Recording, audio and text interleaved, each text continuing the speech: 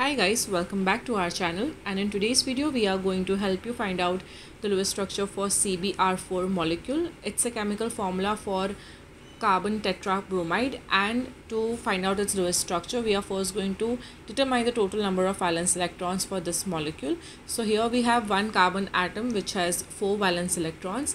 Each bromine atom has 7 valence electrons in its outer shell. So I'm going to multiply this number by 4 because we have 4 bromine atoms over here. In total, we have 32 valence electrons for CBr4. Once we know the number of valence electrons, it becomes really easy to find out its Lewis structure.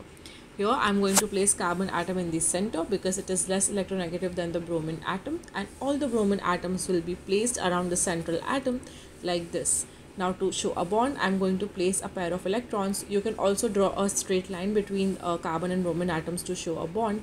Each bond will take up 2 valence electrons, and doing that we will be using up 8 out of 32 valence electrons. Now we are left with 24 valence electrons, and as you can see, carbon already has complete octet as it has 8 valence electrons in its outer shell. We are going to place remaining electrons around bromine atom.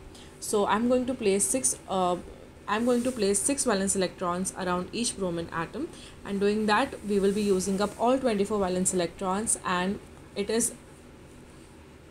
we will be using up all 24 valence electrons.